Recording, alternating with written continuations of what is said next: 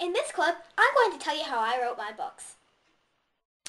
It all started with National Novel Writing Month, a program on the internet which challenges you to write a book in 30 days.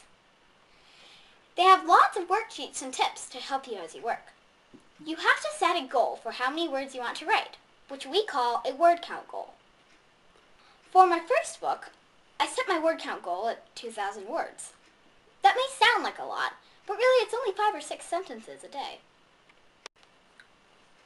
To get started, I wrote an outline and created characters. To make an outline, I wrote some short notes to remind me where my story was going. For example, my outline for Chapter 1 in Birds on the Run said something like this. Eva meets a hummingbird. We meet the bullies, and Eva protects the hummingbird from the bullies.